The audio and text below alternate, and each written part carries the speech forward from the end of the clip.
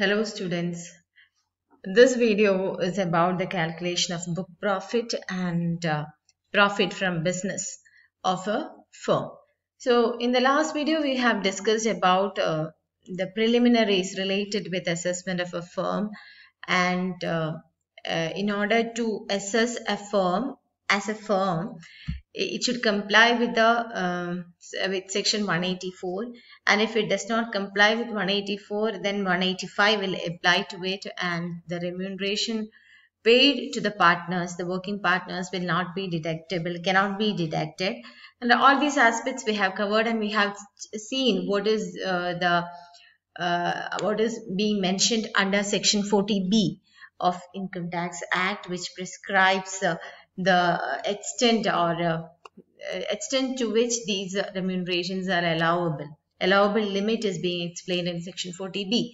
So now we are moving on to the calculation aspect, and there is a pro forma for computation of book profit, and this is like this.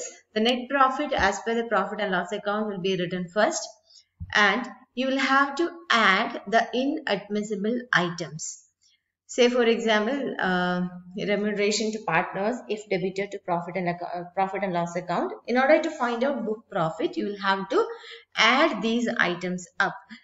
And disallowance of interest in excess of 12%. നമ്മൾ ഇന്നലെ 40B നോക്കിയ സമയത്ത് പഠിച്ചു, interest പാർട്ട്നേഴ്സിന് പേ ചെയ്യാം, but if it is in excess of 12% per annum, അപ്പോൾ ആ excess amount നമുക്ക് disallowed ആണ് എന്ന് പറഞ്ഞിട്ട് പഠിച്ചു. പിന്നെ വേറെ എന്തെങ്കിലും ഇൻഅഡ്മിസിബിൾ ഐറ്റംസ് ഉണ്ടെങ്കിൽ, ബുക്ക് പ്രോഫിറ്റ് കാൽക്കുലേറ്റ് ചെയ്യുന്ന സമയത്ത് ഇൻഅഡ്മിസിബിൾ ഐറ്റംസ് ഉണ്ടെങ്കിൽ അതെല്ലാം ആഡ് ബാക്ക് ചെയ്യാം.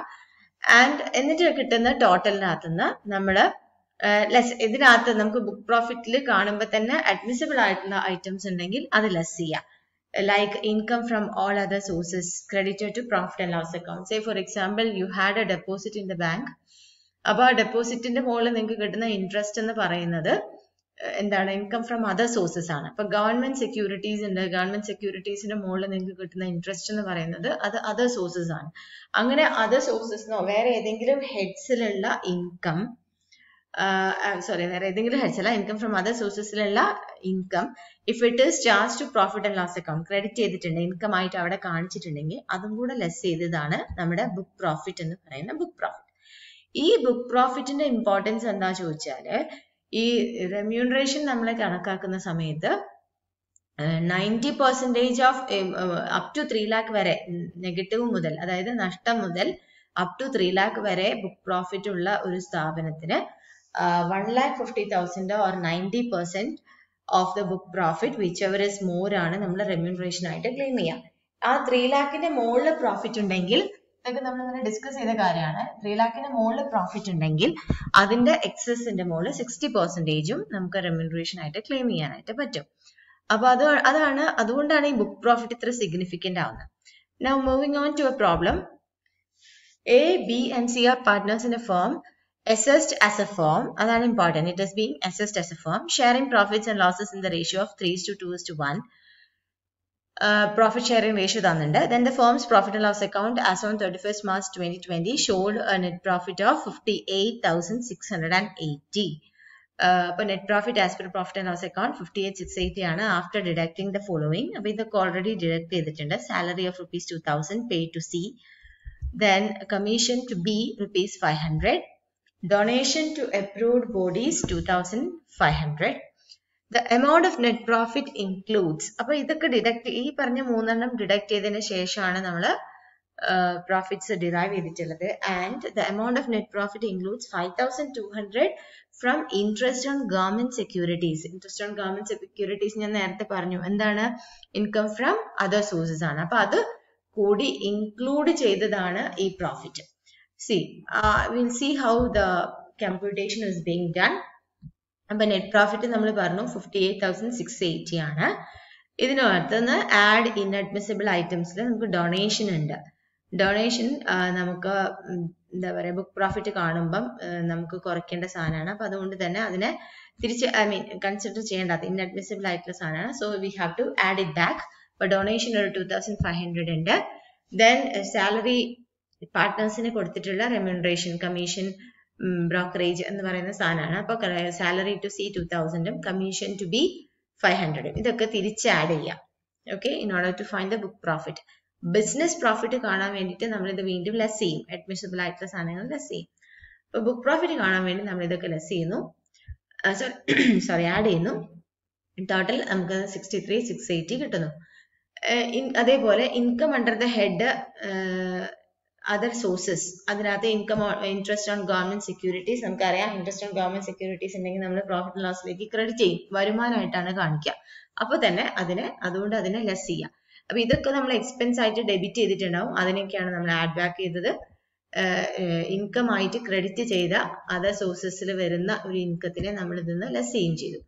And we are getting A book profit of 58,480.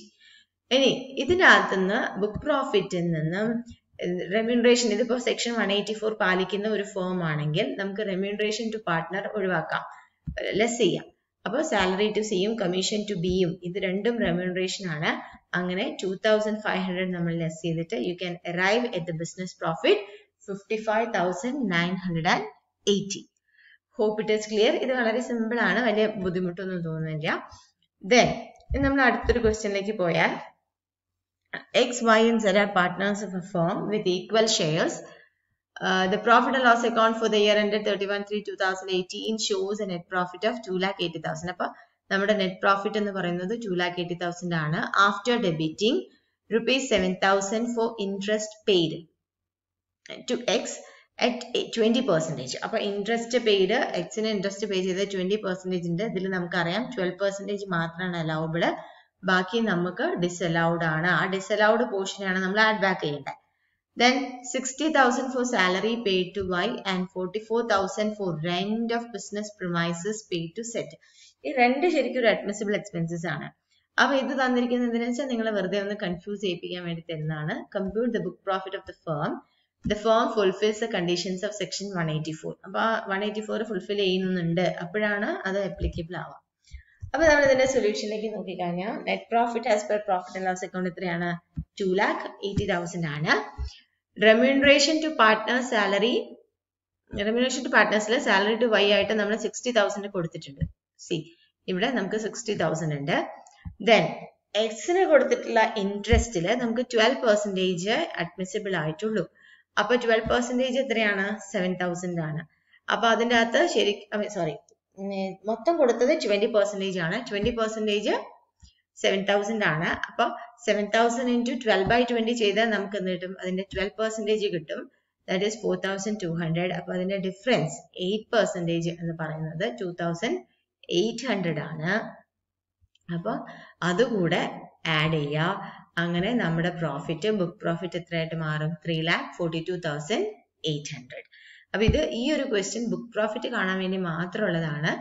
ഇതിനകത്തുനിന്ന് പിന്നെ ബിസിനസ് പ്രോഫിറ്റ് കാണണമെങ്കിൽ നമ്മൾ എന്ത് ചെയ്യും?